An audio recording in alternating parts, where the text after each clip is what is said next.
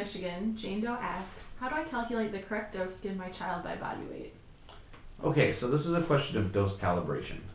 So I got to start off with I'm not a doctor. This isn't medical advice, but in terms of the part of it that's a simple math question, most medication, especially medications being administered to children, is done according to the body weight of the child, and the thinking behind that is that a 50-pound child would need half as much of a given medication as a 100-pound child, and that makes logical sense in terms of your body's metabolism and its ability to take in a substance and process it. So there's sound logic to that, and I certainly don't want to suggest that I know how much is an appropriate dose for a child, because that's a very controversial thing, and you should talk to other parents with special needs children. Ideally, if you have a doctor who's willing to have an intelligent conversation on the subject, talk to them about it. But hypothetically, for instance, if you wanted to wean your child on to CBD and start with a low dose and move up, say a 0.5 milligram per pound of body weight.